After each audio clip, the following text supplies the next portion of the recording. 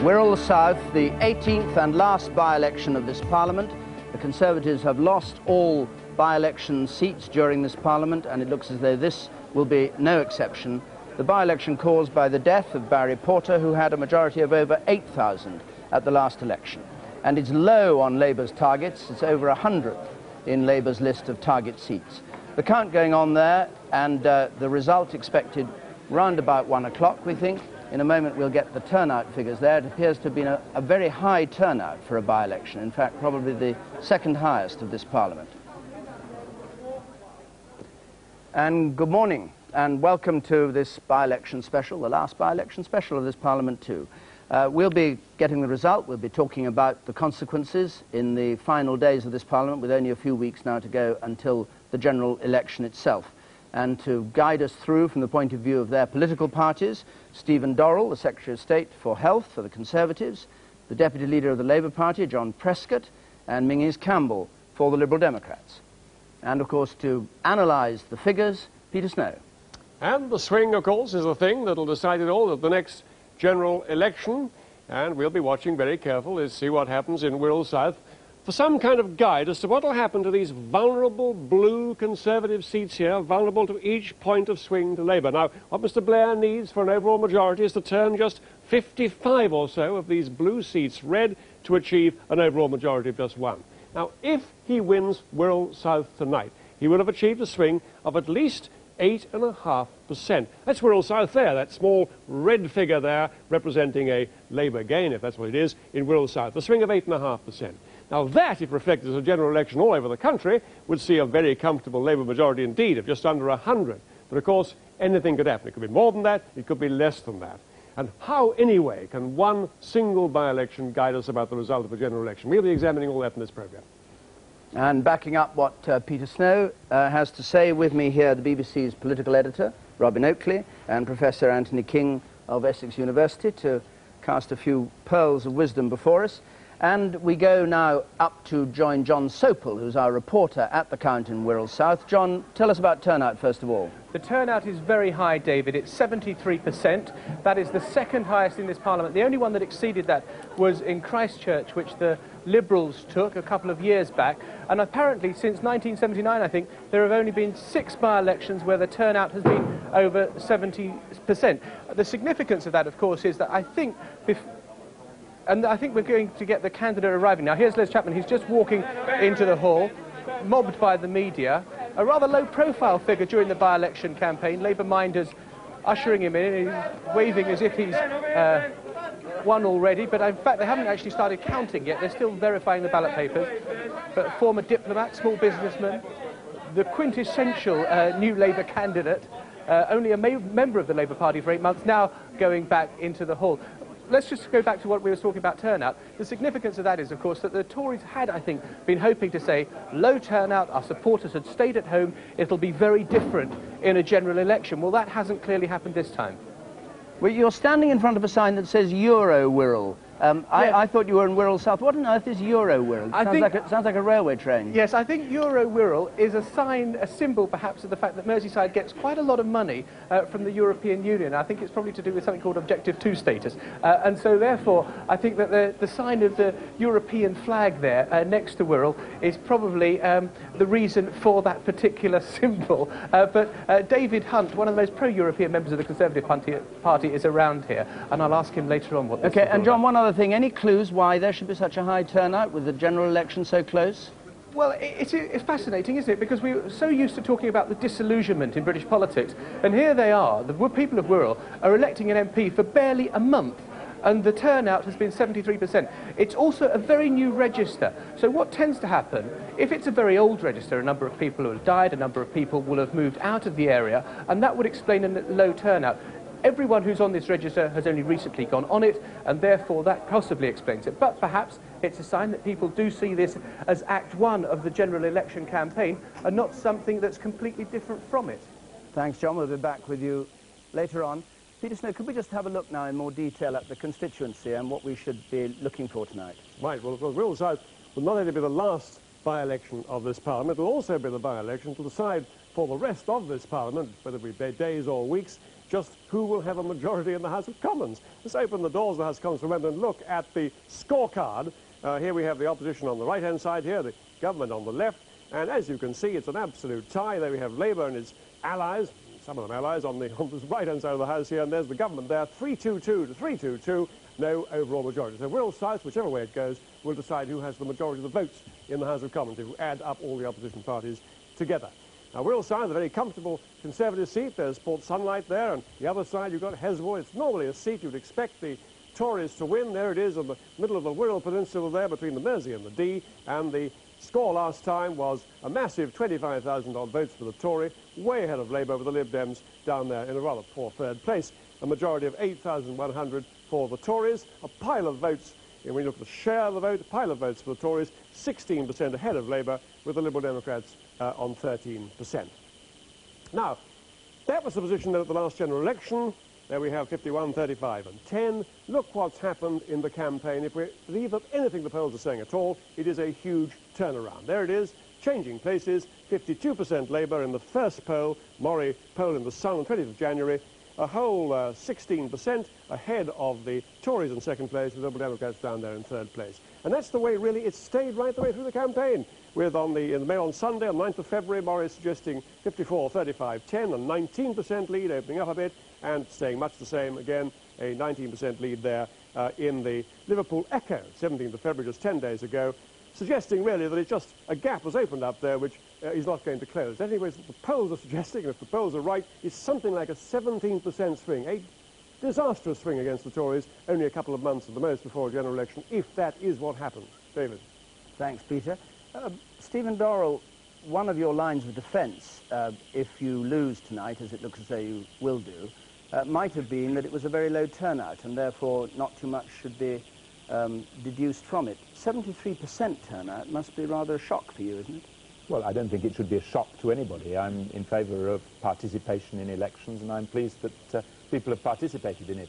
But I think the overwhelming weight of the evidence that we received from my colleagues who've been up to Wirral, indeed my own experience when I went there, was that repeatedly we were told that we're fed up with the government, we're going to kick the government, but don't worry, we'll be back when the general election comes. They regard this as an opportunity for a demo rather than a choice of a government. But you said it was certain you were going to win at the beginning of this I was there fighting a by-election, and I wanted lying because you were fighting a by-election. I wanted to win.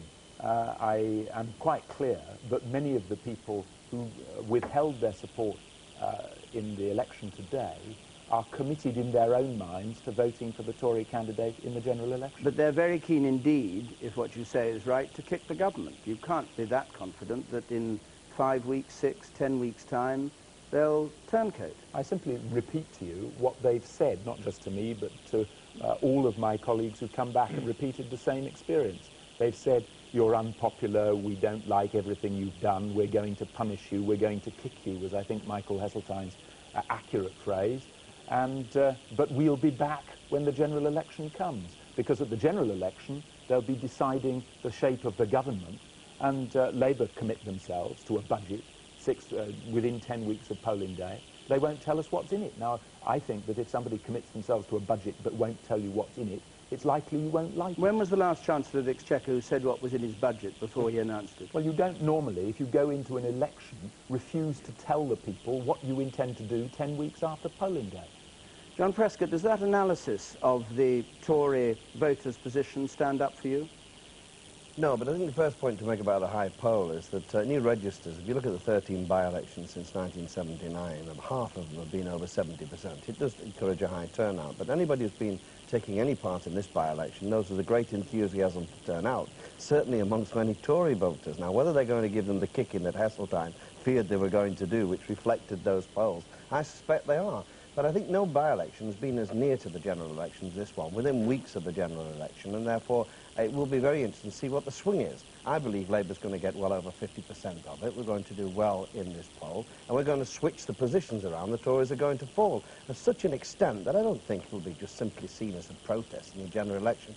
All the evidence we're getting is that they will stay with the candidate, who's the MP, Ben Chapman. He will be the one that will be supporting the general election. Were you entirely happy with the hoops that Labour was prepared to put itself through to try and win the Wirral? I mean, having a candidate who only just joined the party, halfway or just at the beginning of the campaign saying that grammar schools, which Labour for years and years want to get rid of, weren't going to be abolished and weren't under threat. I mean, was that all pleasing to you? Well, first of all, we chose a candidate. It was a local candidate. We thought would be the best for the area. It seems that we were right about that.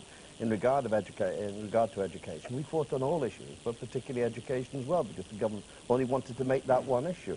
Stephen Dorrell came up, he's the health minister, I understand it, all he could talk about was education. Howard came up, he's the crime man, couldn't talk about crime, only about education. And we met that argument head on, talked about the issues of the grammar schools and also public education But suddenly the grammar schools were safe because of the Wirral by-election. Well, I think David Blunkett's statement about giving the parents the rights to say whether they wish to retain the grammar schools was something that was developed nearly 18 months ago, certainly when the Wirral wasn't considered to be Hang the... on a minute, John. 18 months ago, David Blunkett was in your party conference saying, watch my lips, no selection. Yes, but he also said the development of the grammar schools that we existed, 161, I mean, he closed down 400 of them, so we were left with 161, and we said we would develop and allow the parents to have their say in whether they retained the grammar schools. And we made that case all the way through this election, all the time, and I think we'll begin to see in this result that the electorate understood that and accepted it. But Labour, old Labour, has had to swallow an awful lot.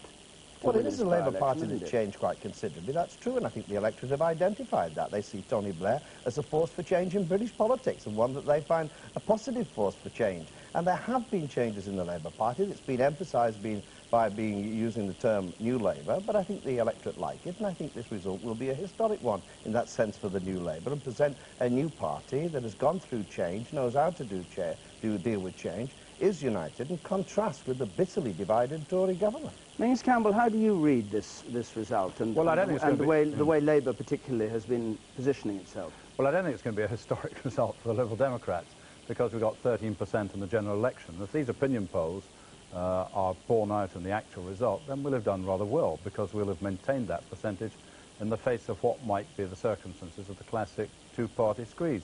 If you remember, for example, in Christchurch and in Newbury, we squeezed the Labour Party down to rather less than 2% in each case. There's no doubt that Labour has set out to present not so much New Labour as the newest Labour, because, of course, the candidate joined the party less than 12 months ago. He's been kept away. They've had no press conferences. I understand there was a meeting arranged last night in the constituency, and Labour sent along Michael Meacher rather than their candidate, whereupon the Tory candidate withdrew, and only our candidate, the Liberal Democrat Flo Plukas, was willing to go ahead at the meeting. So this hasn't been a typical by-election campaign. This has been a campaign in which the Labour Party has kept its candidate away from the kind of searching questions, examples of which you've just given us in your conversation with John Do you admire the canniness with which Labour has fought for the seat in Wirral South, then? Well, I think if they win, they'll say that the end justified the means. But I think it's quite difficult for them to say that this is an indication of an overall change in the way the people in the United Kingdom are thinking when they have treated their candidate in such a kid-glove way. All right, but let the civil servant only a few months. I mean, there is a kind of rule among high-level civil servants, and he was certainly one of them, about belonging to political parties. Some do, some don't, but there's a general feeling they're not supposed to be in that impartiality. And so when they come out and they retire, they join the Labour Party. Now, that seems to be quite acceptable. It's a rule generally accepted by civil servants and not something that's unique. I think the Labour candidate, I agree with John, actually. I think it's perfectly reasonable for people to come out of civil service and join the party. The interesting thing about the Labour candidate is that he doesn't appear to agree with his own party's policy.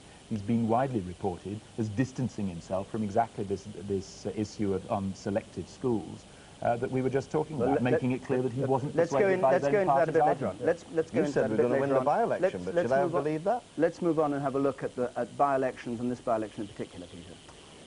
Only once since the war has a governing party gone into a last-minute by-election and improved its position. That was the Hull North by-election in 1966. Harold Wilson went into it, not quite knowing what happened, coming out with an increased Labour vote, saying, all right, I'll call the general election straight away, and coming back with a thumping great Labour majority. That was a moment when the Labour Party won the by-election very well and went on to win the general election. Most governments tend to expect, as Mr Heseltine does, a kicking in a final last-minute by-election. Now, here's Mr Major's battle bus on its way to the general election.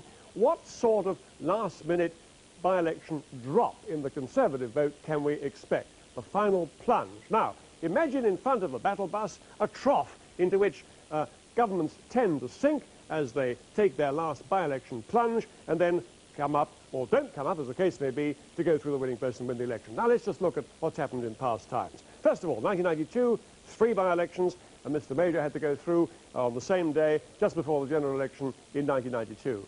Well, he dropped all right. The battle bus went on, and it dropped down, but it made it up to the winning post. It recovered. It had the momentum to gain height again and go through and win the election. The drop was only 6.5%. So the Conservative vote was down 6.5% in those 3 by-elections, on average. Then we had Mrs. Thatcher at Truro in 1987. The Liberal Democrats won the by-election.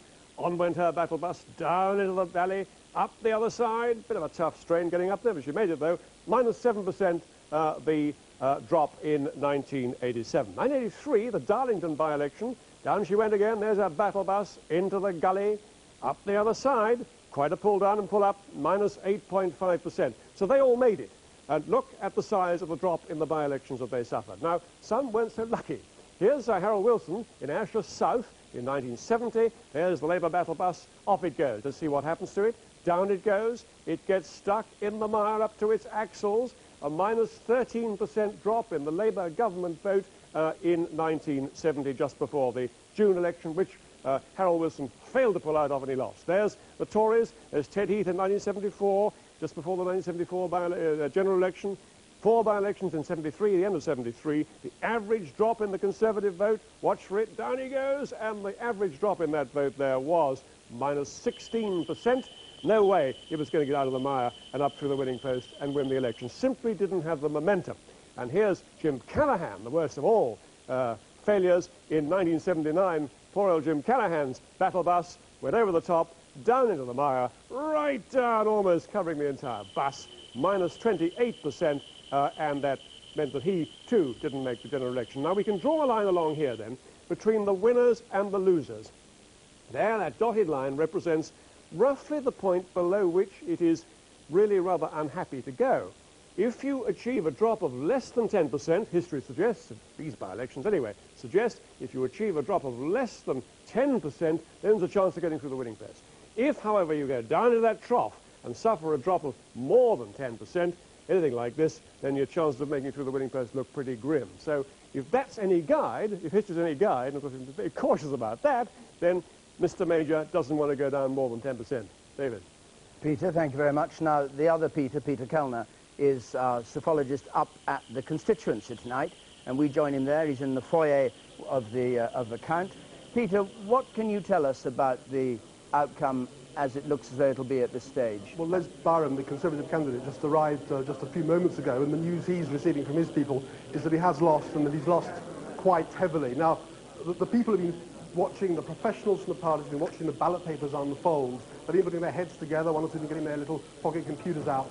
And the consensus seems to be we're looking for a Labour majority of around 6,000, 7,000, 8,000, something like 22,000, 23,000 for Ben Chapman, the Labour candidate, 15,000, 16,000 for the Conservatives, with the Liberals down at 3,500, something like that. Now, what this means is that the Conservatives have lost 10,000 votes since the last election. Perhaps more important is that Labour's vote in absolute numbers has gone up by 5,000. It's not a question of Tories staying at home. It isn't even just a question of the Liberal Democrats being squeezed to Labour, although undoubtedly some of them have. Labour has taken votes directly and in significant numbers from the Conservatives. Peter, you've probably heard Peter Snow saying that a drop of more than 10% in the Conservative vote at this stage of a parliament historically has spelt trouble. What is the drop in percentage terms in the Conservative vote, if your figures are correct? If the estimates are right, we're looking at a drop of around 15, 16 points. It's something like Labour 52%, Conservatives 35%. Now, these are estimates based on people watching the ballot papers come out of the boxes. They may be a point or two out either way, but that's the order of magnitude. It's certainly a greater loss of Tory share than that 10% line that Peter Snow was showing.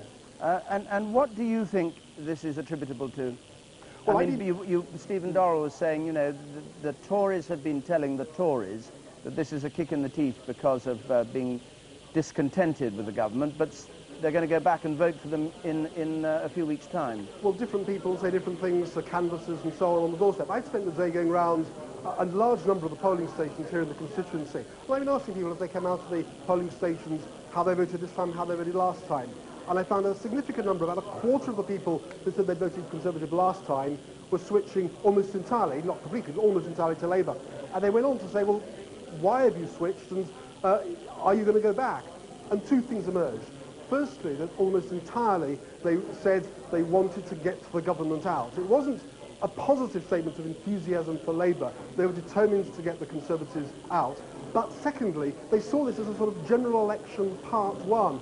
I personally found no evidence that this was a short-term protest vote, that they go back in a couple of months to the government. Now, you know, it was only a straw poll going around the constituency, but for what it's worth, my evidence is that these people, having changed, often from a lifetime of Conservative support to go to Labour, I think most of them are likely to stay Labour. Stephen Dorrell, what's your reaction to that, that people were telling Peter Kellner that they wanted to get the government out? I mean, it does, on the whole, with only a few weeks to go to a general election, seem rather odd to say they're just kicking you in the teeth and then they're going to have you back. Well, I accept that it's not an easy voter reaction to explain, but I simply recount what happened to me and what my colleagues say happened to them. They were being polite to you? Well, no, I don't think if they're telling you that they're going to vote against you, they don't have to go on to say that we'll be back by the general election. But if they volunteer that information, it seems to me there's some significance in the fact that they do so. Tony King, how do you read this? Do you think there's encouragement for the Tories in what Stephen Dorrell reports? No, I don't. Quite apart from the straw poll that Peter Kellner reported, it's also the case that some of the polls up there have been asking people how they would vote in a general election. And polls in the past have often found quite a sharp discrepancy between what people said they were going to do either in a local election or a by-election on the one hand and at the general election on the other. They weren't finding that in the Wirral. I would be surprised if there weren't some swing back to the Conservatives in that constituency before polling day. But my guess is that Peter Kellner is right, that the people of the Wirral have made up their minds what they want, and what they don't want is a Conservative government in for another term. And is a 73% turnout ominous for the Tories? It does suggest a degree of enthusiasm for the task of outing the government that one might not have anticipated. Robin Oakley, what's your view about what's going on in the Wirral and what effect it's going to have if it's true that the defeat is on the scale that we've heard? Well, I think the Conservatives are going to have to think about their whole election strategy, because they've been faced by this great problem of people saying it is time for a change. That is the refrain that I got on the doorstep constantly in Wirral. Time after time, people were saying, oh, well, it really is time for a change. We've had this lot in for 17, 18 years. We've really got to try something different. And how do you counter the argument of time for a change? The government seems to have decided to counter it by attempting to raise fears about what the change would be too. They talk of constitutional upheaval or Labour perhaps being soft in Europe, that kind of thing. But they haven't really been able to get that fear factor going. Certainly not in a by-election where people are only electing an MP for perhaps 5 weeks. You can't be very frightened of somebody you're just going to elect for 5 weeks. But it does seem the whole fear factor approach from the Tories, there's been very little positive about their campaign. Prime Minister's given some of these press conferences, talked about things like workers' shares or educational standards, but that doesn't seem to have been the kind of theme that the Tories have picked up and run with in the way that Labour have with their simple little 5-point card that John Prescott had some trouble finding in his pocket at the last Labour Party conference. I've got it here. I just want to get this clear. But it is a positive campaign. Well, it has given you something definite to fasten onto and to sell on the doorsteps. And I think the Tory party campaign has been so built on negative campaigning, fear of what a Labour government might bring, and that hasn't really worked. And what about the issue of the economy and Kenneth Clarke on and on and on saying the best this, the best that? Is that not going to work over the next few weeks? Well, there's a lot of evidence of better economic statistics. The feel-good factor is there in some of the polling evidence that we're seeing now, but the government aren't being given any thanks for people feeling better about the economy. People are tending to blame the government for what goes wrong, and for what they see as having gone right in their own lives economically, they're saying, well, that's down to them themselves, rather than to the government. John Sopel, up there at the count. Any news now on when we can get the result? Well, I think, David, it's going to be another 40 minutes or so before the results declared. The problem is the ballot papers, they've got so many candidates that they're quite unwieldy, literally, to deal with. And what happens is they've got to unfold them all before they can start counting. And I think that's what's put us back a bit on the timing of it. They're making strong progress now, so they're still saying gone 1 o'clock, you know, 1:30ish before we'll get the result. Obviously that gets tricky if anyone's in the danger of lost deposit territory. The Liberal Democrats are saying that they're not in that position yet, but I think their vote is being squeezed very heavily by the Labour Party, who look cock-a-hoop. They think the votes are piling up in their thousands for Labour, and quite a majority it looks like they will get at the end of the day. Well, let's pray we don't have a recount or several recounts because of a lost deposit, whoever it's for, because we'll be here forever. But let's now have a look, though, at the campaign itself in Wirral South. Now that the voting is over, we can speak frankly and fearlessly, and Michael Crick has this report. In Port Sunlight last night, a scene that not so long ago would have been unthinkable. One of our great political parties wrapping itself shamelessly in the Union flag. All it lacked for a true Conservative occasion were the strains of Land of Hope and Glory. Only this was the British Labour Party, scenting that their man, Ben Chapman, was on the eve of a historic victory.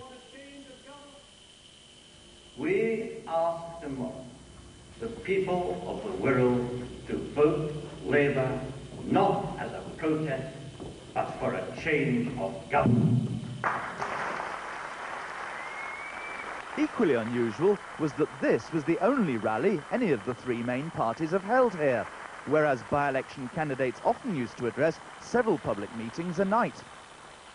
We also missed that other by-election ritual, the daily morning press conference, where unfortunate candidates were traditionally grilled and sometimes skewered by the gentlefolk of the media. This has been a strange by-election campaign, and given its proximity to a general election, it's been surprisingly lacking in political drama. Deprived of many of the traditional features of a by-election, it's been difficult to get any sense of an evolving story week by week. It's been hard for the candidates to bat the issues back and forwards between each other, and there's been remarkably little interaction between events on the national political stage and what's been going on here in Wirral South. The one real local issue was whether or not Labour wanted to close Wirral's grammar schools.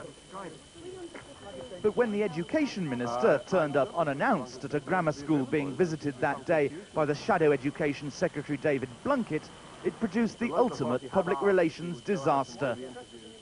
A government minister, along with his candidate, being expelled from school. I'm the senior governor at this school, and my understanding is that you have no authority to be here and conduct this interview. That's my understanding. I don't know what you said, but I think you should leave the premises until you're invited. We'd really very much like the shadow spokesman to go head-to-head with the minister here, if we'd like. The governor, it should be said, was a Labour nominee, and the local education authority Labour-controlled. I think it's an opportunity to clarify exactly what it is that the Labour Party are going to do about grammar schools. And grammar schools are a very important part of the Wirral and of the locality. And the Tories wouldn't let the issue drop, with the Education Secretary, Gillian Shepherd, visiting 3 schools one day, the Home Secretary back in the classroom the next. So Howard, why are you visiting a school when Mrs. Shepherd visited 3 of them yesterday? Shouldn't you be visiting a police station? Well, I visit very many police stations, but education is of particular interest to the voters in this constituency. But Labour partly defused the grammar school issue by reassuring voters no such school would close without parental consent. The issue never ignited enough to endanger the party's persistent lead in the local polls. As for the Liberal Democrats, their prospects in Wirral South might have been especially promising, given the party's historic strength just across the water in Liverpool. And only a few years ago, one easily could have envisaged this as a location where the Lib Dem campaign would suddenly have taken off and delivered one of their famous by-election triumphs. Remember how in Bermondsey in 1983 and Greenwich in 1987, the Centre Party administered a fatal blow to Labour's national chances just before a general election. But now the climate is vastly different. And this was a rush job in, was it? For Paddy Ashdown and his party, it didn't help that Flo Klukas was a bit of a rush job after the two previous candidates they'd picked had to step down. This was always going to be a defensive operation for the Lib Dems, trying to ensure their vote wasn't squeezed by the big two. And they never devoted the kind of money or manpower one sees in a by-election they think they can win. The feisty Mrs. Klukas seemed more suited to the rough street fighting of Liverpool politics than to the more genteel style of the Wirral. Here, Ben Chapman had just the right image to appeal to disaffected Tories, the kind of grey and offensive figure one might avoid at a conference of the CBI. The fact that Mr. Chapman has been a Labour member for less than a year probably bolstered his appeal among what party strategists call switchers, ex-Conservatives who are now committed to Labour. He might be very new to politics, but Mr. Chapman has quickly picked up the script now, word for word. We're tough on crime and we're going to be tough on the causes of crime, but the first thing we're going to do is get young offenders into a trial situation quicker than they are at the present time. And it was entirely appropriate that he should have been backed by the most prominent switcher of all, the former Tory MP, Alan Howarth. How are your own efforts to find yourself a seat, Mr. Howarth? At the moment, I don't have a seat. At the moment, I'm very happy to concentrate on supporting Ben Chapman in his campaign to win South Wirral for Labour. Perhaps you should have given up your seat for Mr. Howarth. Well, is it true that Tony Blair promised to get you one if he could? Certainly not. There's not been a deal done. At that moment, one of Ben Chapman's protectors whisked him away. The Labour candidate, who was once a civil servant, is now a businessman. But perhaps the most brazen aspect of his campaign has been his slogan, Ben Chapman means business. Not so long ago, that would have sparked an internal party revolt. But one can easily see Tony Blair's boys now modifying it to Labour means business for the national hostilities that lie ahead.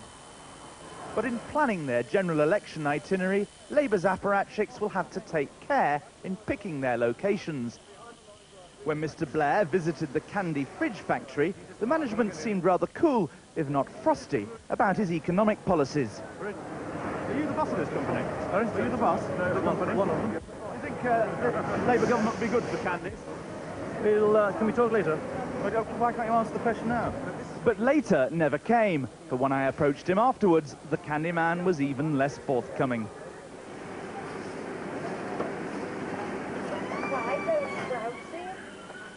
As ever in a by-election, serious politics often descended to absurdity. Yeah, don't be daft.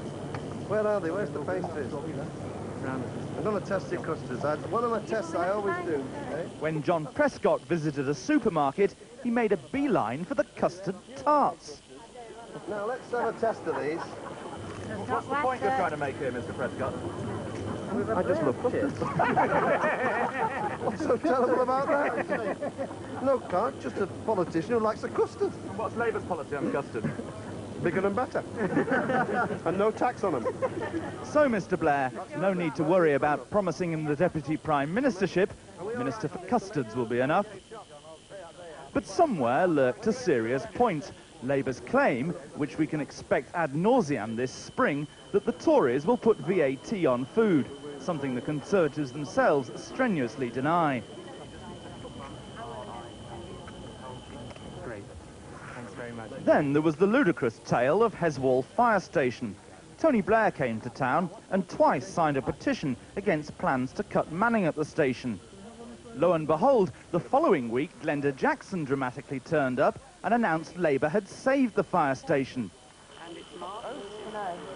But Mr. Blair's powers seemed rather less than miraculous once people realised it was Labour councillors who'd been suggesting the cuts in the first place.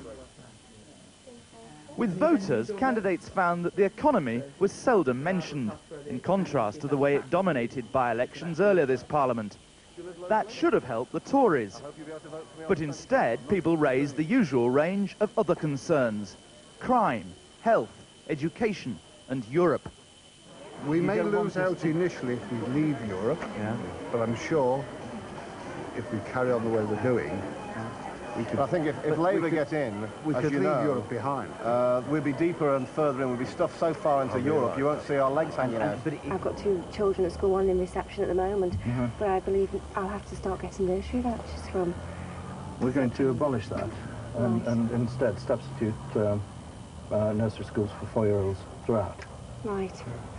So all that bureaucracy that you have with the vouchers won't be there. Right. Well, I actually work down at St Cath, so I actually know what's going on. Yeah. And there is a proposal to actually shut 2 wards, give us one at Clatterbridge, and then perhaps buy in services from nursing homes. That's good. But you are still losing DME beds on the Wirral. Les Byram, a chartered surveyor, was good on his feet and remained cheerful. But his campaign was handicapped from the start when Michael Heseltine appeared to throw in the towel by admitting people would use the contest as an opportunity to kick the government. Yeah. Well, we'll nip in here. Nor did it help when Brian Mawhinney came up to the Wirral and refused to scotch the idea that if things look really bad for the Tories, then the by-election might be scrapped in favour of a general election. Can you guarantee there will be a by-election on the 27th of February? Well, that's what my plan is, and that's why I'm here, that's why Cabinet Ministers are here, and that's why Cabinet Ministers will be here again next week. Can you assure us it will happen on the 27th? I've just answered the question. No, you haven't. Yeah, but yes, I have. You said that's your plan. That's right. It is my plan. But locally, Conservative efforts seemed increasingly confined to defending the prosperous Heswall part of the seat, and they obviously lacked manpower and Labour's slick organisation. This House meeting, for instance, seemed utterly pointless. The handful of voters present were all party activists, and even the dog appeared less than impressed with hearing the Roads Minister, John Watts. Vehicle excise duty, isn't it, with the new cleaner engines. After another unfavourable poll last week, Mr Byram seemed to fear his cause was lost. Even he must have noticed how few homes sported his posters. Why are nearly all your posters in farmers' fields rather than people's homes? That's not true, of course. You've obviously not been round fully. For national reasons, the Tories could never give up. This contest probably saw more visits by cabinet ministers than any by-election in history. On one occasion, 3 together. And several big ministers came twice. But all along, the real question was not who would win here, but the size of the inevitable swing to Labour, and the consequent effect on each party's national momentum and morale. A handsome Labour majority might make Tony Blair look unstoppable. But if Labour's advance has been contained here, even to a small margin of victory, it would give the Tories faint fragments of hope. Michael Crick there. Well, now let's go back up to the constituency of Wirral South and join John Sopel, who has with him 2 MPs whose job was to look after their 2 candidates. John. Thank you, David. I'm joined by the former Cabinet Minister David Hunt, who's from the neighbouring constituency of Wirral West, and Ian McCartney, who was Ben Chapman's minder, his muscles, I think, during the campaign. David Hunt, as Michael Crick's film showed, you've thrown everything into this campaign. I'm not wishing to be too dramatic about it, but you're going down in flames, aren't you? No, well, we've been fighting to win. That's why we've thrown everything in. But can I just point out, I'm not Les Byram's minder. He's a first-class candidate. He hasn't needed a minder. But there's no doubt that a lot of people voting in this by-election would know that John Major would still be Prime Minister the day after they voted. But you are going down big time, aren't you? Well, there is still the by-election syndrome. Now, the last by-election in Staffordshire would mean here a Labour majority of over 12,000. We will have to see when the votes are counted exactly what the effect has been. But that you could legitimately say, well, that was mid-term. I mean, compare this to Langbar at the last general election, 6 months out from the last general election, swing to Labour of 3.6%. It's going to be much bigger than that tonight. No, but John, it wasn't mid-term. That's the last by-election I'm talking about, where I was in Staffordshire not very long ago, fighting away. But don't forget, there has developed a huge floating vote and a by-election syndrome in this country. A lot of people on the doorstep today saying to me, well, don't worry, Mr Hunt, because I used to be their MP until boundary changes. Don't worry, Mr Hunt, we'll still vote for your party at the general election. But, you know, they wanted to deliver a protest vote, and this is their last chance. Ian McCartney, is that what they were saying to you on the doorstep? No, people are sick and tired. They've had enough of this government. And what they were saying for the first time ever, they were going to come across to New Labour, liked our policies, were being positive. The Tories have fought an absolute negative campaign, wouldn't talk about their own policies, always talking about Labour. and they tried to even talk down the results, and what we've seen tonight is a resounding result for Labour. Haven't you put your finger on it, Mr McCartney, because you said that they're sick and tired of the Tories? No great enthusiasm for Tony Blair, no great enthusiasm for Tony Blair's policies. What they're saying is they wanted to kick the government, as David Hunt was saying. No, this result proves the absolute opposite. They've come out in droves. This is one of the highest turnouts in a by-election in the last 20 years, and they've come out because they like Ben Chapman's a strong voice for the Wirral, and they like Tony Blair. They see Tony Blair as someone, unlike John Major, in charge of his party, a government in drift. They want some leadership, they want new policies, a new programme, and this by-election is part of that process of getting a general election of Labour government. David Hunt, doesn't it trivialise the depth of your problem for you to simply say, well, these people are voting in a by-election, they want to kick the government now, they'll all come back to the Conservative Party come the general election in a few weeks' time? Yeah, but don't forget, I'm telling you what they actually said to me on the doorstep today. And Ian's point, I don't think is valid. Tony Blair, though, has been saying just what John Major's been saying. And the big problem come the general election is going to be that all three party leaders are going to say the same thing. The key question is which one of them really means it. And the only one who's really believed it all his political life is John Major. But why so close to an election are the people turning away from the Conservative Party in droves? Well, let's wait to see exactly what the result is. But I haven't had hostility on the doorstep. In previous by-elections, I've come across real hostility. There is a feeling that the country's doing well at the moment, best economic figures for a generation. And let's wait and see when the general election comes, people will be voting for a government. In this by-election, they know the government will be the same the day after. A very quick final question, Mr Hunt. We see the sign Euro Wirral behind us. David Dimbleby was asking me earlier what it meant. A pro-European MP like yourself, can you shed light on it? Yes, it means that Wirral is right at the heart of Europe. And we are very positive about Europe. And it means, of course, lots of jobs, lots of help, lots of activity in Wirral. But not many votes for the Conservative Party. Well, no, don't forget, it was the Conservative Party who took Wirral into Europe. It was the Conservative Prime Minister who signed all the key treaties. We are the party of Europe, and Wirral is Euro Wirral. This is one of the safest Tory seats in England going Labour tonight. There's a massive resounding defeat for the government, a rejection of John Major and his cabinet. And what people are now looking for is a general election, a new Labour government. No, I don't agree with that. I think we have to learn the lessons from this by-election, and one of the lessons is that we need to communicate. All right, the votes may be cast, but the arguments are going on. David, back to you in London. Thank you, John. The view is that in about 25 minutes' time we'll have the result from Wirral South, though the morning papers have already made up their mind. The Sun, inimitably, Major's kicked in the Wirrals, elegant as ever. And the Mail says, and it's supported by the Telegraph and the Times, beaten Major aims to fight on till May. Major will fight on to May the 1st, according to the Daily Telegraph, and to the Times, Ulster deal to protect Major until May the 1st. Stephen Dorrell, do you think May the 1st is the date the Prime Minister will stick with? The Prime Minister's made it abundantly clear for months and months that he wanted to see this Parliament run its natural term, and he's never made any secret about that. There's been no deal to deliver that. That's been his objective stated for months. It's because he's stated it so often that nobody believes it. Well, they think he has some trick up his sleeve. The editor of the Times and the Telegraph clearly believe it. They've made it their front page lead. All right, well, now, what about this possibility of a vote of confidence after tonight? We're joined by Margaret Ewing of the Scottish National Party. Margaret Ewing, you're putting down a motion of no confidence, is that correct? Yes, indeed. We tabled one yesterday, I suppose it is now. It's yesterday now, yes. In the House of Commons, and it's really a challenge to all the parties who've been saying what we need is a general election.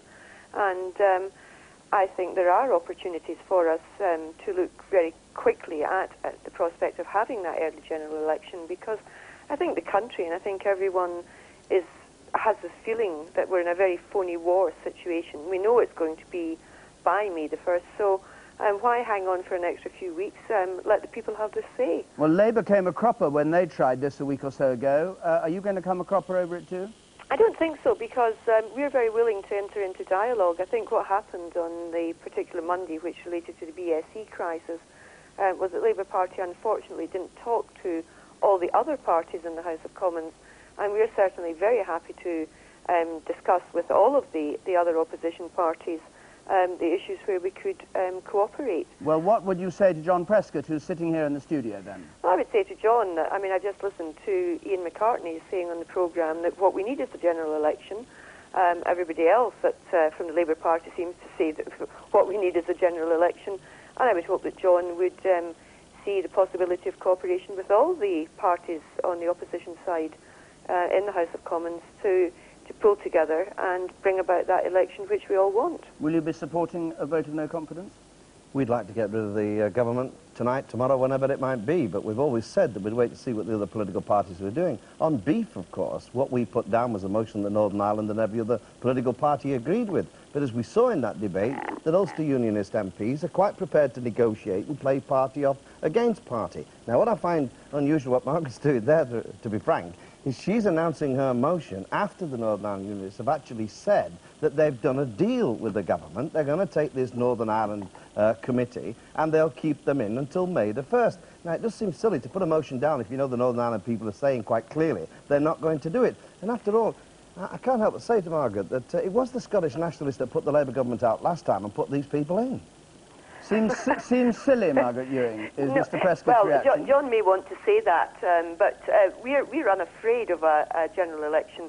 And I think, you think John Prescott's afraid of a general election in the light of this result from the Wirral? Well, they shouldn't be afraid of it.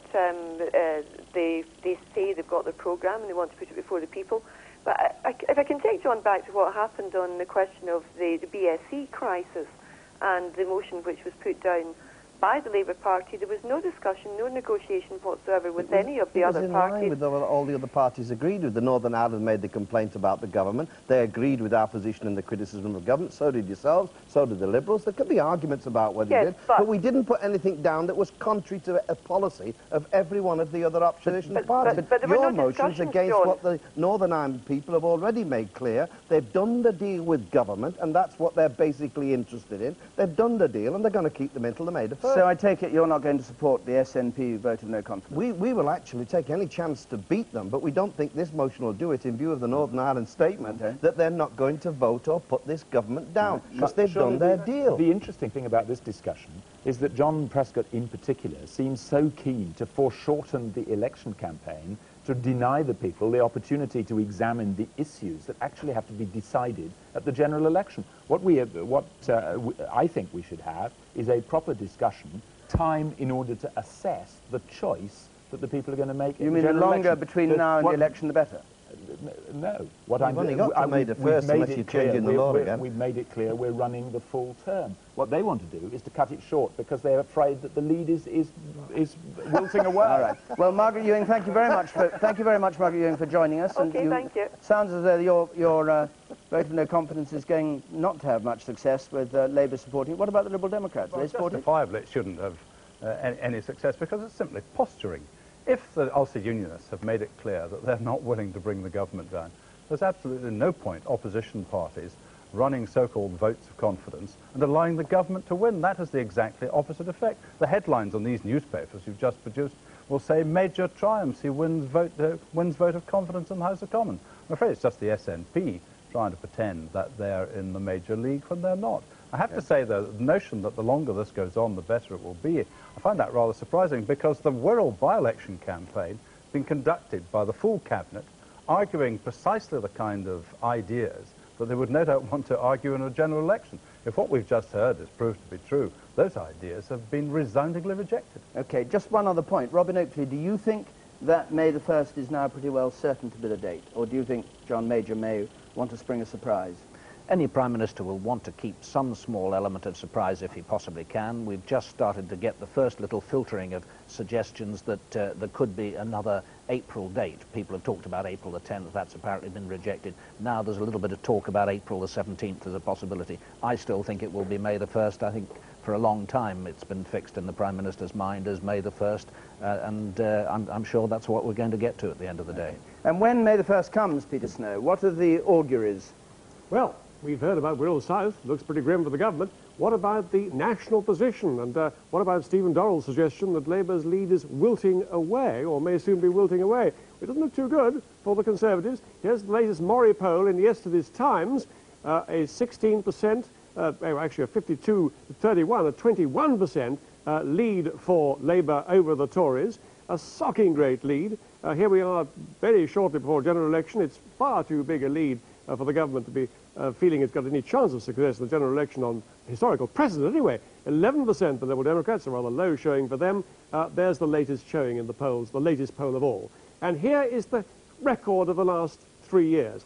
There is a 12% lead for Labour back in January 94, and that has opened up since then to an absolutely steady 20% or more lead for the Labour Party over the Tories by any measure you like to make it. It's a very, very unprecedented and disturbing position for any government in recent history to see a lead like that. Now, these are the monthly averages in the polls. Some of them are adjusted figures, some of them are unadjusted figures. There is a situation then at the moment of 18% lead for the Labour Party over the Conservatives. Now, also that is echoed by the projected national share in local by-elections. 40 or so local by-elections in the last couple of months, projecting something like a 17% lead for Labour, rather matching that 18% in the opinion polls. Here are real people voting in local by-elections, projecting something like a 17% lead. Notice the Liberal Democrats doing rather better in these local elections at 20% there. Now, that is a very disturbing picture for a government looking at the swingometer as the weeks tick by before the general election. Here are the vulnerable blue Conservative seats here. Here are the percentage points of swing to Labour along there. And of course, for each percentage movement of the pendulum across, so these blue seats go down. Now, only 14 seats need go down, 14 seats for this pendulum to move just 1% across here, and mean that with those 14 seats going from blue to red, the Conservative majority, as we estimate 27 at the last election on the new boundaries, is wiped out. So that will be the end of Mr Major's majority if there's a swing of just 1%. A swing of 4.5% would see something like 55 of these blue seats turning red, and the Labour majority of 1 in the new Parliament. Now, if Mr Blair can win the by-election in Wirral South, and here is Wirral South just here, that would be something like an 8.5% swing, and that would indicate, if it was reflected in the general election, a huge Labour majority of something near 100. But if the polls are right, and the message of the local by-elections is right, and that is reflected in the general election, then the swing moves right on up here, with something like 100 or so of these figures turning from blue to red. A 14% swing would see a Labour majority of something like a couple of hundred. And then you'd have people like the Education Secretary in her seat in Norfolk South West, with a huge stocking grade 17,000 majority, looking as if she even might lose her seat in the general election. But of course there'll be a swing back. It has to be said that the biggest swing back from this position in the polls since the war, even if you think the polls are way out, nevertheless the biggest swing back has only been 5%. 5% from the poll position 2 months before an election to the general election figure. So Labour with a thumping great lead, looking very solid right now. David. Thanks, Peter. Well, now, Tony King, if you were John Major watching that, would you hang up your boots? I'd be rather depressed. Robin Oakley spoke a moment ago about the Conservatives having to rethink their strategy. There's a real problem about that. The government, people at Conservative Central Office, have been thinking about a new Tory strategy for months now, and the fact is they haven't been able to come up with one. The one thing that I think John Major ought seriously to consider under these circumstances is accepting Tony Blair's outstanding invitation to debate. The fact is that John Major is a very tough man. He's extremely well informed. He's been doing that job for 6 years. The Conservatives are way behind in the polls. Under those circumstances, I would have thought any Prime Minister ought to give serious consideration to accepting that invitation. What, and showing that he's in command in a way that the other party leaders aren't, because he's... In the hope that, in a head-to-head confrontation with Tony Blair, he could give the country the impression that he, John Major, knows what he's about in a way that Tony Blair really doesn't, Tony Blair not having done the job. David Hunt said a moment ago that in this campaign all three party leaders, interestingly, are going to be saying the same thing, but only John Major will believe it. And that suggests, that supports your idea, really, that if the policies are very similar, it'll come down to the personalities. One problem for the Conservative Party, which we haven't mentioned, is one of a real credibility gap. I was talking to a number of Conservative MPs the other evening and rather startled them by saying that if the government announced that the sun were to come out of the east tomorrow morning, an awful lot of people would look to the west to see the sun rise unusually. If you give voters the series of statements which are true about the way in which the economy is developing, and you associate the statements with the Conservative Party, the government is disbelieved. I think the damage done to the Tory Party and the government on Black Wednesday, way back in September 1992, was very serious damage indeed. John Prescott, do you agree that all parties are going to be saying the same thing? David Hunt's point at the campaign? No, I don't. And indeed, we used the card before. I mean, if there are areas which the government bitterly dispute with us, is the fact of the windfall tax for jobs, the fact that we'd reduce the class sizes, the fact that we'd end the internal market in the health system. If you take those actual pledges that we've given and fought this election on, it's been a positive campaign on promises, and it's contrasted vividly with the rather negative campaigning with the Tories, which is based on fear. You know, if you're going to do this, there's a fear of another 5 years. All these kind of arguments if the Labour Party was to come in. And I think, no, there are fundamental differences. There are ones that we will emphasise. And one of the great differences is the quality of the leadership, comparing Mr Major and Mr Blair, and a party that's bitterly divided. When you say, look up in the east and they look to the west, this is a party that's bitterly divided every day. That doesn't go Mr Tebbit on Mr Heseltine, Mr Heath rejecting all the arguments about devolution. Last week Gordon Brown and Robin Cook, and we hear about your agreement with the leader. I'll interrupt you a moment because we have the beginnings of signs of action up at the Count, with large numbers of men in suits gathering round, perhaps discussing the result, either the agents or the candidates themselves. And if that is indeed what's going on, we may be closer to a result than we thought. I said 1:30, it's 1:20 at the moment. Peter Kellner is there. Peter? David, what's happening is that they're being shown the figures to see whether they agree with them. From my looking at the boxes, it looks as if the current tally is just under 23,000 for Labour, just under 15,000 for the Conservatives. An 8,000 majority, going back to Peter's nose grabbing. That's a 17% swing, even greater than in the nationwide opinion polls. Incidentally, what people are saying here is that since this is the last by-election of this Parliament, the Conservatives have clearly lost it, this is likely to be the first Parliament since the Great Reform Act of 1832, when the governing party has not won a single by-election. Okay, let's come back here for a moment while we wait for that result to come through. Do you want to comment on what John Prescott just said? And do you think John Major should debate with Tony Blair if, as Tony King says, it's the one last throw that he could Well, I don't think it's one last throw, not at all. I think there's still several weeks to go to the election, and we shall be finding a number of ways. There are a number of ways open to us to ensure that the real issues are debated. I think if John Major did debate with Tony Blair, then people would see very clearly the advantage that John Major has in that comparison. But the question whether he does or not is a matter for him, and I don't think he'd really appreciate public advice from me on this. But you would like to see him do it, nevertheless, without giving him advice, of course. I'm absolutely certain that if he did it, then the strength of the Prime Minister and in the comparison with, frankly, a rather superficial opposition leader would be very clear for all to see. Well, it doesn't come across in the parliamentary question times, just like the papers when they mark them up each day. The Independent, I'm afraid Major's losing out every time.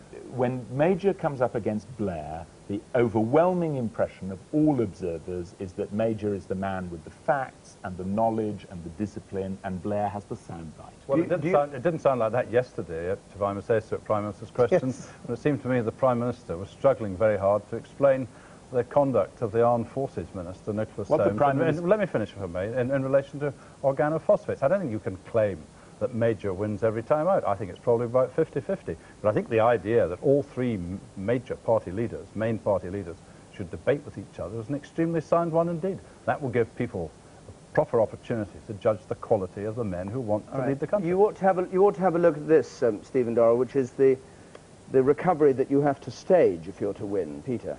It really is quite a formidable prospect for the Conservatives, because there's the lag the Labour Party had at the last election. 8% behind the Conservatives then. Look at them now. 18% ahead in the opinion polls. In the latest local by-elections, 17% by any measure. a huge Labour lead, and that puts Mr Major in a hole rather more dramatic than any of his predecessors. Now here, with 2 months to go, is the kind of position that various Prime Ministers had 2 months before a general election. There's Harold Wilson, Prime Minister of April 1970, 2 months before the June 70 election, 4% behind the Conservative opposition. He went on to lose the general election, even though he was only 4% behind at that stage. August 1964, Alec Douglas-Hume, 7% behind the Labour Party. Labour went on to win the October general election. There's Ted Heath, -7%, December 73. He was in quite a hole then, and he went on to lose the subsequent general election. He was 7% behind Labour then. Wasn't good enough. He lost. Here's Jim Callaghan in March 1979, 15% behind the Conservatives. He went on to lose pretty badly the 79 general election. Well, they all went on to lose. How's Mr Major placed compared to them? Much worse, 18% behind Labour now in February 1997, a couple of months at the most. There he's got to make up a huge lag behind. He is indeed in a pretty awful hole compared to his predecessors. Now, can he recover? Well, let's just have a look at what's happened. Let's have a look at the best recoveries we've seen in recent political history. Now, here's Ted Heath in December 1973 on a poll rating, party support given to the Conservatives then in December 73, 2 months before the February 74 general election, of 36%. Now, he did indeed move up. Didn't win the election, but he did move up. He advanced the Conservatives' share of support, when you look at the real result of the general election, by 3%. So up 3% the Tories then. They made a bit of a recovery. Mrs Thatcher, too, in April 83, was on 40% support. She managed to push the Conservatives up by the time of the June 83 election by 4%. A bit of a recovery there by the Tories in government. Mr Major in February 92 on 39% share of support in the polls ended up winning the general election, and there he was with 4% advance in that share. There he is today on 32%. What does he need to win the general election? Something like at least 43%. Now that would mean an advance in Conservative support of some 11%. Can he do it? Well, if he does, he'll have created quite a record. It's the best ever achieved in the past, and that last 2 months have been 4%. He's going to have a dickens of a time doing that. This is condemned by precedent. The precedent doesn't look too good, whichever way you look at it. Okay, look, in a moment we'll come and talk about that, but let's just go back up to the Wirral South, because we'll see how things are going up there. I think the count is progressing quite well. John Sopel is there. John? David, I think the count has actually progressed. I think what's happened is that I think they are now possibly just verifying any spoilt ballot papers, the party agents getting together. What's the main thing that's happening is they're trying to clear the desks out of the way so that all the party supporters can get in and start to cheer when at the appropriate moment. So I would guess, you could always be wrong on these occasions, but I would guess we're sort of 5 or 10 minutes away from a declaration. Before we get to that point, let me bring in Chris Davis, the Liberal Democrat MP for Littleborough and Saddleworth. A few years ago, we'd have been talking about Liberal Democrat bandwagons rolling and cruising to sensational victories, and it looks like it's not going to be much of a squeak from you this evening. We wouldn't be talking about anything of the sort in a seat where we started off in 3rd place and where we have hardly any local government base. The fact is that we think we've got about 10% of the votes tonight, and given that most commentators assumed we were going to lose our deposit, that's a result we're quite happy with. I seem to remember a certain vote in Crosby not very far from here a few years back. Well, one by-election perhaps must be taken at each turn, but you just remember, look at the record of by-elections through the course of this Parliament. We are the by-election kings. 4 Liberal Democrat gains from the Conservatives tonight, 3 Labour gains from the Conservatives. And that's not a bad record, and the fact is... And when the Conservatives turn around to you and say, you may well be the by-election kings, but all that matters is a general election, and look what happened at the last general election. They won back all the Kincardine and Deeside and all those other seats, and look at you won. And look at the David Steeles and the Alan Beaths and the Simon Hughes and all the by-election winners who are still there. And remember the 158 seats in this country where the Liberal Democrats are in 2nd place, where we're running the town halls, have a good place locally, and we are in best place in those seats to take those seats from the Conservatives. But isn't there a more serious point that there was a time when people were disillusioned and fed up, that they wanted the middle way and they turned to the Liberal Democrats in times of by-elections? They haven't turned to you. Your percentage share of the vote is, in all likelihood, we're going to hear in a few minutes, but it's probably going to be down on what it was at the general election. It's going to be about 10%, which, as I say, is about twice what all the political commentators, no doubt yourself, and every one of the journalists expected. And I think that's very impressive. And remember, although it's a fact that third parties tend to get squeezed in local elections, We are the only party throughout this campaign who has been spelling out what needs to be done in this country, how much it will cost to do it, and how we will afford to pay for those policies. I believe that honesty has helped. Otherwise, frankly, I think we'd have been squeezed out of sight. There would have been a real risk that the Liberal Democrat vote would have gone down. We haven't. We've held up very well indeed. Okay, thank you very much, Chris Davis. David. John, behind you, the candidates are coming up onto the platform, so let's go over there because I think we're about to get the result of Wirral South. 12 candidates to go through here, and they're gathering round the podium there. The returning officer, who's the High Sheriff, will be giving this result once they're all there. Well,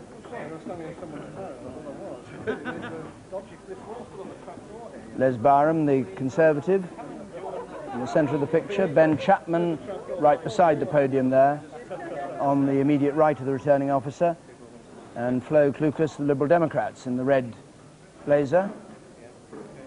And then other candidates from the Thalidomide Action Group, from the Socialist Labour, from Natural Law Party, UK Independence Party, Stop the Conservatives Poncing on Tobacco Companies Party. So we have quite a number to go through.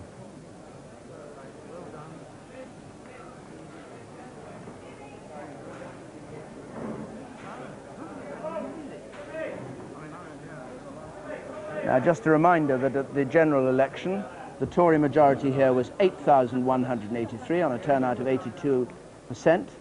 We've had a turnout of 73% in this by-election, and the prediction is that the Conservatives have suffered a wipeout, but let's get the figures. Not quite sure what they're waiting for.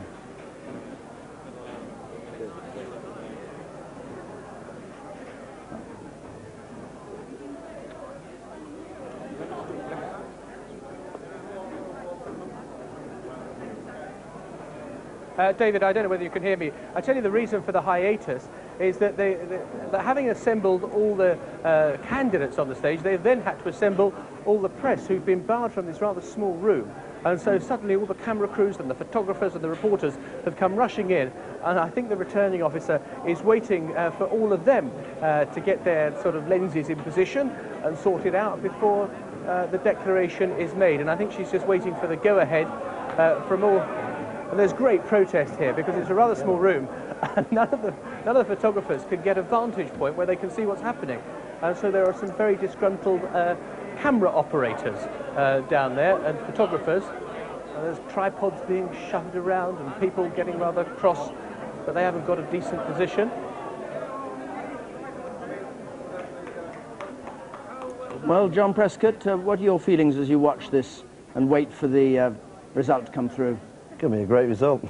Coming at a very good time, but, you know, as we always say, we can't be complacent. You go on to the general election, but it's going to be good to get a very good result, and I think it's showing the enthusiasm for change. That's clearly what's going to show tonight. And do you think the... This is the result of the parliamentary by-election for the Wirral South constituency. I, Jennifer Grundy, being the returning officer for the constituency above mentioned, hereby give notice that the total number of votes given for each candidate at the election was as follows. Samuelson Anthony, 124. Frederick George Astbury, 40. Hooray! Harold David Bence, 184. Leslie Thomas Byram, 14,879. James Keith Chapman, 22,767. Flo Klukas, the Liberal Democrat, 4,357. Michael Cullen, Socialist Labour Party, 156. Philip Arthur Gott, 148. Disillusioned Conservatives, Geoffrey Stuart Mead, Natural Law Party, 52. Richard Anthony Edward North, UK Independence Party, 410. Colin Richard Palmer, 44. 21st century Roger independent Standring foresters. Taylor, Independent. 132. And that James Keith Chapman has been duly elected to serve as member for the Wirral South constituency. So there are the figures. Ben Chapman takes the seat, and his majority, I can't read this screen unfortunately, 7,858. And let's just see the share and the change. 17% swing there from Labour to Labour from the Conservatives. There's the share. 53 for Labour, 34 for the Conservatives, 10 for the Liberal Democrats. And here's the change since the 92 election.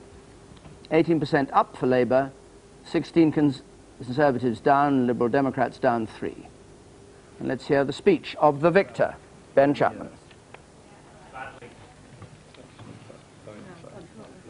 May I also thank the returning officer, all his staff, and of course the police, who've ensured that this election and the count tonight has been carried out with the utmost efficiency and speed. Thank you all. I'd also like to thank the other candidates for all the courtesies that they've extended to me during the campaign. I'm most grateful to you. I've been backed throughout this campaign by a team of people who've worked tirelessly on my behalf to ensure this victory tonight. I'm very grateful to them all, but my heartfelt thanks in particular go to my agent. That said, there have been thousands of staff and volunteers who've turned out to support me. Thank you all. The people of Wirral South have spoken for Britain. They're saying to John Major and to his government, enough is enough. The Tories have been in power too long. They've lost our trust. Our taxes have gone up. They've gone up 22 times, and this in spite of John Major's promise to cut them back year on year. Crime has doubled, the health service is in crisis, and people are working harder just to stand still. No wonder no one trusts the Tories. You can't trust them with our schools. You can't trust them with our health service, and you can't trust them not to put VAT on food. They have betrayed us in the past, and we cannot trust them with our future. The Tories have become the party of the few, no longer the party of one nation. Labour now occupies the centre ground. Only Labour offers new hope to this country. The way the parties fought this by-election could not have made this more clear. The Tories spent the campaign attacking Labour and lying about Labour policies. At no time did they offer a single positive message to the people of Wirral South. We did. Every day, we talked about cutting class sizes, about cutting hospital waiting lists, about putting young people back to work, about faster punishment for juvenile crime, and about economic management and doing it competently. We contrasted the strength of the leadership of Tony Blair with the weakness of that of John Major. These were the positive issues on which we proudly and honestly fought in Wirral South. The voters did not just vote against a discredited Tory government, they voted for New Labour. They voted for the realistic plans for the Wirral and for Britain, the plans that we put forward every day of the campaign. Time is running out for John Major. He can't run away from an election for very much longer. He knows that the country has given up on him and on his government. He knows the people are turning more and more, as this election has demonstrated, to New Labour. We've had enough of the tired, negative Tory tactics, and the country deserves something better. From tonight, the general election campaign really begins. My message is loud and clear. The people have said they want Tony Blair as their Prime Minister and a new Labour government that they can trust. The sooner John Major calls the election and gives us all a chance to make the change, the better it will be for all of us. Tonight is not just a celebration of this historic victory for New Labour in Wirral South.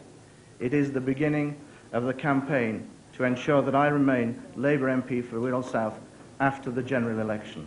I thank you. That was Ben Chapman, Labour victor, self-effacing in victory as he was in the campaign. And he'll be followed by the Conservative, defeated Conservative, Les Byram. I can't hear. Yes? He's just obeying the instructions of the photographers.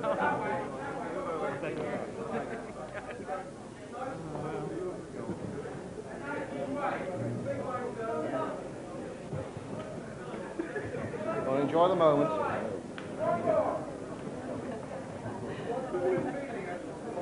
Ben Chapman with his daughter beside him.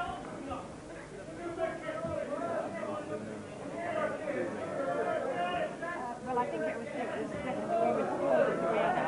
We called it the beer. It's customary things.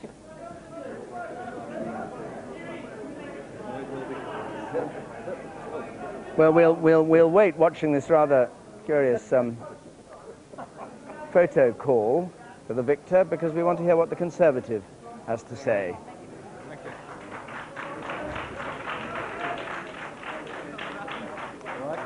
So, here he is, Les Byram. Madam High Sheriff, Mr. Returning Officer of the candidate, ladies and gentlemen, thank you very much for what has been a good campaign kept on the issues. I'd like to thank the Returning Officer and all of his staff for a good night and bringing the result in very quickly. And very hot in here as well. I'd also like to thank the police for a very good day without any difficulty whatsoever. I'd like to thank my election agent, Wendy Powell, and all the other helpers who came from round the country to help with our campaign. But I'd also like to thank the legacy that Barry Porter had left to us here, which he started before he left us, which has put us in a very good position. I'd also like to thank Janice, my wife, and our children. I am home. I am home. Wirral South is a very special place, and I intend to be back in the general election, which will be in only a few weeks' time. My future is here in Wirral South, and I believe that Britain's future is with John Major, and he will win the general election, as I will win here at the general election. Thank you all very much. Thank you. Well, a rather briefer speech from the defeated Conservative. His majority, the Conservative majority of 8,000, turned into a Labour majority of 7,800. And as the Liberal Democrat starts to speak, John Prescott, what's your reaction to what your candidate had to say there? Well, first of all, congratulations to Ben, Ian McCartney and David Evans. Is a great team. They've worked very hard. The new quiet face of Labour. No, but they've every reason to feel great about that result. It's good organisation as well as putting the ideas forward. And I think it'll be quite an historic victory, actually. It is a very good victory for the Labour Party, and it has shown that the people in Wirral are changing quite rapidly over to another party. We have become the majority party. We've now got the majority the size that they had at the last by-election. They've been pushed down to, what, about 30%. We're well over 50-odd%. Now, that's a very good victory for us, and I think it signals considerable change and a good omen for the general election that can't be far away. Peter Snow, let's have a reminder then of the result. One of the biggest messages any government must have had from the last-minute by-election. Here is the result, and there's the Wirral. There's the red slash across there, across the Wirral Peninsula, and this is, don't forget, normally a comfortable Conservative seat. Now the 22,000-odd Labour figure there, with miles ahead of the Conservatives on 14,000, the Liberal Democrats down on 4,300 odd, a group of others with 12,090 between them. Now what's happened here is that a Tory majority, just over 8,000, has been turned into a Labour majority of something like the same. So there's a comfortable Conservative seat now looking very comfortable for Labour only 2 months before a general election. And here is the share in Wirral South, 53%, 34%, the Conservatives, 10% the Liberal Democrats, and the others on 3%. Now the change that represents on the general election in Wirral South 5 years ago, 18% rise for Labour, and a 16% drop for the Conservatives. That is a swing of 17%, a massive swing in a by-election like this, so close to a general election. We're used to swings of sort of 5, 6, 4, 3%, but this is a huge swing against the government. If it's going to win the general election, it's a very, very big swing indeed. Minus 3% the Liberal Democrats and 1% the others. Looking back then at the recent performance of the Tory government, there's the election of '92 here, the changes in various events since then. The Staffordshire South East by-election, just a year ago, a 22% drop there. That was a very bad result for the Tories, but that was some way before a likely general election. In the local elections last year, they were down 16%. In the Barnsley East by-election in December, they were minus 7%. In the local by-elections, they're down 14% on their general election figure, the projection from the local by-elections. The opinion polls suggest that they're 11% down on their general election showing, and here now we have a drop on their general election showing of 16% in this Wirral South by-election. So by any count, this is a very poor result for a government looking ahead to a general election. And another point, of course, that this by-election brings is the moment when the dead heat in the House of Commons that we've had for the last few weeks has now become, with this result, 322, the opposition.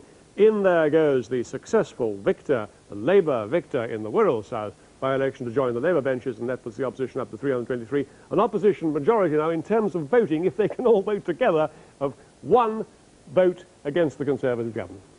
David. Peter, thanks very much. Stephen Dorrell, this is going to start a leadership battle going again in the Tory party, isn't it? No, absolutely not. What Les Byram, I think, fought a very good campaign. I congratulate Ben Chapman on his victory. But what Les Byram said in his speech there has history on its side. The fact is that in the last Parliament, we lost a number of by-elections. We regained every one of those seats. But not on the scale. Following general election. Actually, several by-elections we lost both in the last Parliament and in this one with significantly greater swings than this. They were all won back at the general election. Well, we're joined now by Ben Chapman, the victor. Mr. Chapman, thank you for joining us. Congratulations on the result. Can you hear us here in the studio? I'm getting you moderately well, yes. Moderately well, good. Why were you so... Well, you weren't really there during the campaign. Everybody's been saying they could never find you, and now you suddenly emerge as the victor. What was going on? Well, I think it wasn't me who couldn't be found. I was around all the time talking to the people. I talked to 15,000 people on the streets of the Wirral, and was always available to the media at any time. And you see this as a permanent change in the nature of that constituency, and a Labour Party that you feel completely happy with, because it's quite unlike the Labour Party John Prescott used to be in before it started to change. I think I'm very happy with New Labour, of course, and I'm also very happy with the permanence of the change in this constituency. People have indicated that they're fed up with the Tories, they're fed up with their record on education, health, employment, law and order and tax. They're switching to New Labour. You, for a few weeks at any rate, will be in the House of Commons, and the Deputy Leader of your party is here. Perhaps he'd like to say a word to you. Yes, well, congratulations, Ben. You did marvellous there. It is an historic and a magnificent victory for Labour. But tell them down there they've still got to keep working with the general election. Don't be complacent. You've given us a good victory, but now let's get on, and it's a good victory for Tony Blair. He's the new force for change here, and that's what's come out of the Wirral. I'm not hearing you too well, John, but we when certainly... the election did. Well, the kind of thing he was saying was congratulations, and this is a great victory for Tony Blair, and that sort of thing. Well, indeed. But as I think you were saying, we don't take anything for granted. We must work hard for the general election, and the campaign starts, as far as we're concerned, right now. What do you say to the argument that this has been won, really, by Labour adopting Tory policies, and that just people are fed up after 18 years of the Tory party and want to change? Well, Labour's been adopting Labour policies, the policies that we've been expressing for some time now, the policies of reducing waiting lists in hospitals, the policies of reducing class sizes, the policies of fast-tracking young criminals into court, the policies that we've developed in our pledges. Mr. Chapman, thank you very much indeed. Thank you very much. Well, what's your reaction to this, Tony King? You've seen Peter Snow's figures of the improvement the Tories have got to make if they're to get anywhere, and it looks pretty devastating. Well, at the risk of sounding like John Prescott, I have to say this is an absolutely stunning Labour victory. In all the by-elections that have been held since the Second World War, there have been only 8 in which there has been a swing against the Conservatives to Labour of more than 15%, and 6 of them have occurred in this Parliament. And to have a Labour victory on that kind of scale, only 9 weeks to the day before Stephen Dorrell assures us there's going to be a general election, is quite staggering. And certainly there is no I was about to say there's no precedent for a recovery from that position, but no government has ever been in that position before, so close to a general election. It is an amazing victory for the Labour Party. What will the effect, Robin Oakley, be on Tory morale? It will certainly see Tory morale sink. I would think there would be a real chill sinking into the bone marrow of Tory MPs now, because the Tories have been waiting for so long for the turning point in this Parliament. Round after round of Euro elections, local elections, parliamentary by-elections, time after time they are saying, well, surely we're going to bottom out here and start the recovery. And now there's such a pattern of solidity about the opinion polls, about local government by-elections, about what's happened here in the Wirral by-election. They must be beginning to fear, what if the polls aren't, as they've been telling themselves, what if the polls aren't overstating the Labour lead? What if this really is the national picture and nothing is going to change it? What if there really is no recovery between now and a general election? That thought is bound to go through the minds of Tory MPs. There are 130 Tory MPs sitting in seats which are easier for Labour to win than the Wirral would be at a general election. This is a very worrying moment for them, just 9 weeks away at maximum from a general election. In 1992, John Major seemed to be about the only person who believed he could win in his party, and he proved he was right. Do you think he'll go on believing he can win? He clearly does still believe that. A lot of people in the Tory party still say, well, he is the one man who really does believe and doesn't say in private or in public that he has any doubts about that victory. He's proven himself as an effective election campaigner, and it's interesting that he is still polling well ahead of his party. I think Tony King is probably right in saying maybe John Major ought to go for that TV debate with Tony Blair and hope that in some way he can start to turn things round for his party in an election campaign. But I understand that while the Tory party has been having serious studies about the prospect of that, Mr Major himself is adamant that he won't do it with Paddy Ashdown as well as Tony Blair. Which he may legally have to if he's to do it at all. Indeed. Les Barham joins us now, the Conservative candidate in the Wirral South that was defeated. Mr Barham, thank you for joining us. Now, how are you going to turn this thing round, as you so confidently said you would in the general election? Because all our experts here are saying this is an absolutely devastating result for the Conservatives. Well, we'll turn it round by hard work, as always, and the usual sort of campaigning things that the Conservative Party are very, very good at. I mean, this is a by-election, and whilst I'm personally very, very disappointed, I'm still very confident that I will be the MP for Wirral South, who will take on from Barry Porter, who was a very good friend of mine and was a good constituency MP. He's left me a legacy that I can pick up from at the general election, and then it'll be business as usual. Janice and I will be coming to live over on this part of the world, and our association will fight, fight, fight, and we'll win come whenever the general election is. But have you done your figures? I think your own aides and assistants have been pushing me here and pushing me there.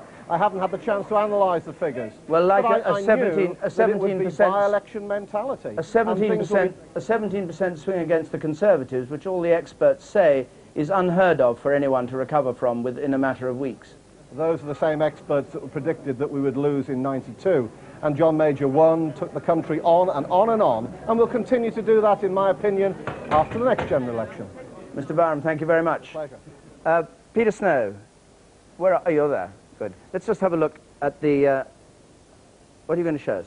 Well, I'm going to show you, David. Your battle buses. I'm going to remind you, remember Final Plunge, the picture I showed you some time ago, of these buses on there, they're battle buses on their way across this gorge that any government has to cross in a final by-election. They tend to drop rather badly. They tend to have a final plunge. And in this last-minute by-election plunge, you remember we drew a line a 10% line between the drop that is just about tolerable for a government facing this last-minute by-election, and they managed to pull up, they have the momentum to pull up and go on to victory past the winning post, and below 10%, 13%, 16%, 28% drop in the governing party's vote in that by-election tends to see them stuck in the mire and not making it up the other slope, the other side. Now, where is Mr. Major? There's the 10% line.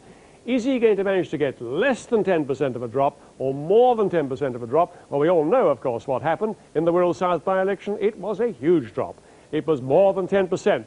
There he goes, there's his battle bus, driving towards the winning post here. Look how far he's going down. Into the mire, he's up to the gunnels, he's up to even the Conservative slogan there is almost swamped. Minus 16.4%. He's not going to make it up here if history is any guide, but of course history is often wrong, and we find the odd things happen in British electoral system, so that doesn't look too good. Now, what about our swingometer? Here's the swingometer. These are the vulnerable Tory MPs here, the blue seats that will turn red for every point of swing to Labour. This is what Tony Blair needs. He needs a swing of 4.5% if he's going to get a Labour majority of just one there. Now, in the polls at the moment and in local by-elections, we have a swing against the Conservatives, a swing to Labour of something like 14%. That's what the polls are suggesting, and they could be, of course, wrong. That's what local by-elections are also suggesting. They, too, could be giving a false indication before a general election. And so I suppose, perhaps, could the by-election swing, which is showing a staggering 17%, really very dangerous for a government indeed only 2 months before a general election. A 17% swing to Labour. Now that, if it were anywhere near repeated at a general election, would see, and all over the country, would see Labour in with a massive majority of something like 300. But of course the Tories will perhaps recover a bit. Don't forget the biggest recovery has been something like only 5% since the war in a government facing that kind of size of swing against it in the polls. Yes, they've got a bit back, but nothing like that 17%. OK, thanks very much, Peter. Min Campbell, from the Liberal Democrats' point of view, what do you make of this result and of Flo Lucas's 10% or so of the poll? Well, it would be churlish not to congratulate John Prescott and the Labour Party, because this is a very good result for them. We've had 4 such nights or mornings in the course of this Parliament, and it's right to acknowledge that this has been a very good night or morning for Labour. I rather think that Robin Oakley's right, that the shockwaves that this is going to send through the Conservative Party are going to be very considerable indeed. And I shall be very surprised indeed if the incipient leadership contest does not actually now break out to the sort of extent we saw immediately before Christmas. I think people in the Tory party will now begin to think, what are we going to do after we lose the election? And from that point of view, I think it's a disaster for the Conservative Party. So far as Flo Lucas is concerned, to get 10% in circumstances where the pressure was very considerable, where the squeeze was very considerable, seems to me a perfectly respectable result. It's not a brilliant result, but it's a perfectly respectable one. Do you agree with that, Tony King? Yes, I think I do.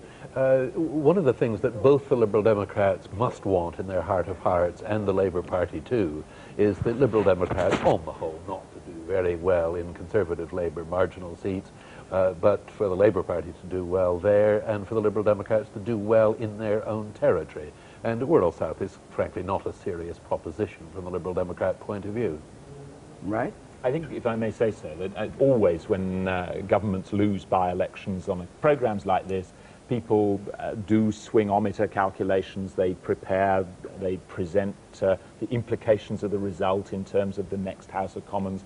It's all good stuff on by-election programmes, but it really does bear very little resemblance indeed to the underlying reality of politics. We should remind ourselves, 8 days before the last general election, not 2 months, 8 days before the last general election, it was predicted that Labour was going to win with a majority by 8% ahead of the Conservatives. We were actually 8% ahead of Labour polling day 8 days later. That was a 16% difference. So what we actually have to do is to focus on the arguments. It's great to come on these programmes. Of course, we can do all these computer graphics and say this means there's going to be a Labour government with hundreds of seats. What we actually need to do is to focus on the arguments and the choice that the British people face within 2 months from now, and the implications of that choice for the country they are going to live in for the next 5 years. But wasn't that what you were doing in the by-election?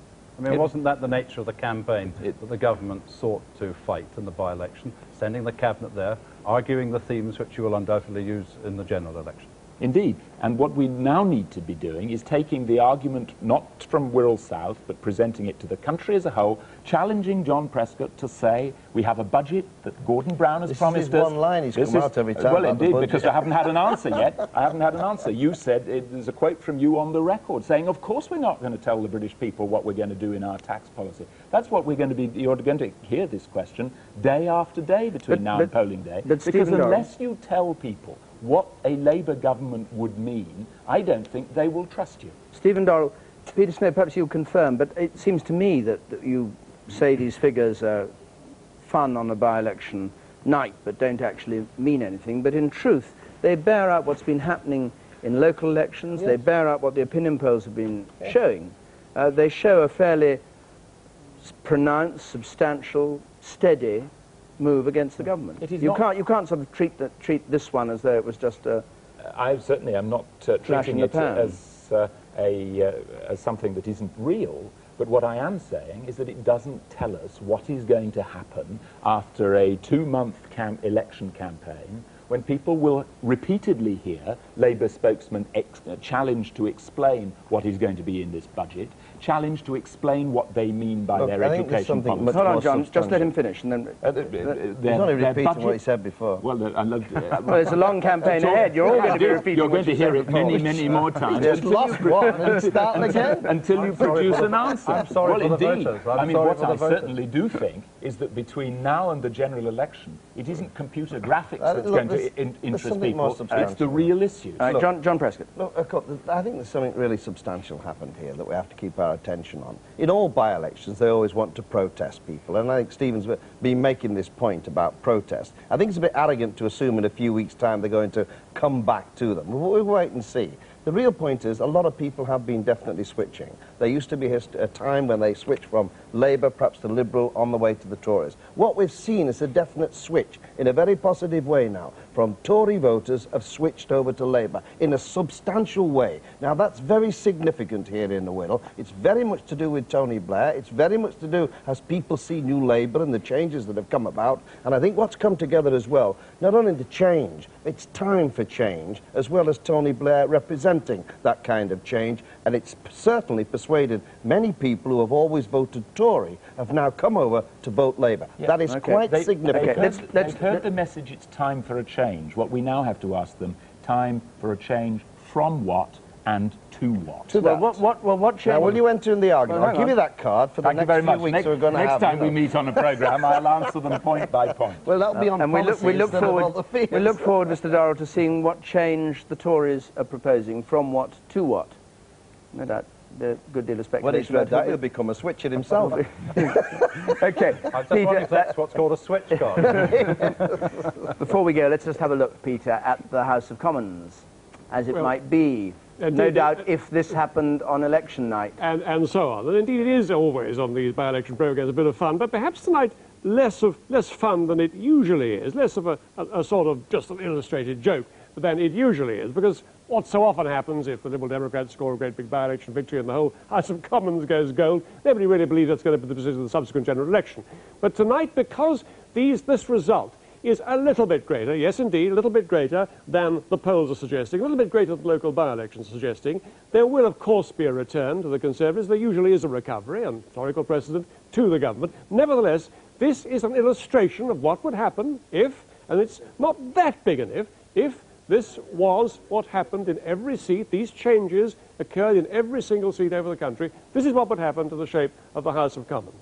So we open the door and we have a look first at the opposition benches.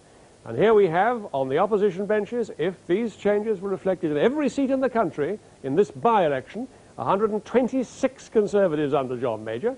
Beside him, Paddy Ashdown would have how many Liberal Democrat MPs? A total of 31. Beside him, 26 others, the Unionists, the Nationalists, and so on. And here we have the winning post. Now, any party needs to cross the 330 winning post if it's to win an overall majority in the House of Commons. Now, Tony Blair's Labour Party, would it be through the winning post? No prizes for guessing that, but how far through the winning post would Tony Blair be if this were repeated precisely? And of course, it won't be at the general election, but it may not be that far away if history's any guide. 476 Labour MPs in the House of Commons. And that would put the total on the governing benches, if that were the general election result, 476 against the opposition, 183, a Labour majority of 293. Haven't seen anything like that this century. And that is what it would be like, David. Peter, thank you very much. I won't repeat what John Prescott just said. What did you say? Trouble. Trouble. God blimey, trouble. John Prescott wouldn't believe it. Let's just join John Sopel back there up in Wirral South before we go. John, last word to you if you're there. Yes, David, I don't know about time for a change. I think the caretaker is looking around saying it's time for everyone to go home. They can't understand why, when the result was declared half an hour ago, that people are still lingering. There are still a few that are just chewing over the fat of the result, doing their calculations, and the policemen waiting for everyone to go, for the reporters to get their last camera shots, their last interviews with the various candidates who are still milling around before people go off to their parties. The only other observation, slight observation I make, Ben Chapman sort of looks very nervous and tentative this evening. Les Byram, who's lost very heavily, seems to be beaming. So I don't know what one is to make of that, but that seems to be the mood here. All right, thank you very much indeed. And Robin Oakley, what's your summary of this and the way it leaves things? It's a desperate night for the Conservatives, deeply worrying time. They have to thrash around now and really re-examine their strategy. And just a note of regret in passing, perhaps, maybe we've seen the end of the old-style by-election, the end of the morning press conferences, very few public meetings, an awful lot of telephone canvassing by people who could have an alternative career as double glazing salesmen. And I gather in some cases Labour's very impressive and slick machine. They were even matching posh voices among their Labour MPs to the posher people that they'd found in the constituency. And what do you mean? If you were in the posh part of Wirral South, you've got a posh Labour voice. Indeed, yes. And if you were in Port Sunlight, you've got a different kind of voice. Where did John got a different kind? Where did you have to live for John Prescott? That's where they never let me on the telephone. Because Wirral is Cheshire. Okay, Tony King. One of the things that strikes me very forcibly is the difference in the feel between 1997 and 1992. You get this from the polls, but you get it just talking to people. Before the 1992 election, there were a lot of people out there who were deeply worried about the prospect of a Labour government. They feared for the country, they feared for themselves if Neil Kinnock won. What strikes me very forcibly in 1997 is that that worry, that fear has largely gone. Even people who will vote Conservative, in the end, give me the impression that they don't really mind desperately if Labour wins. That's hugely different from 5 years ago. Okay. Thank you very much, Tony King. Thank you all. Thank you, politicians, for coming here. Thank you, too. And just in case you've only just come in and turned on, the result of the Wirral South by-election, 8,000 Conservative majority overturned, and the majority is 7,888 for Labour, a 17% swing to Labour. The last by-election of this Parliament, and I guess you could say the general election campaign, has now begun. From all of us here, good morning.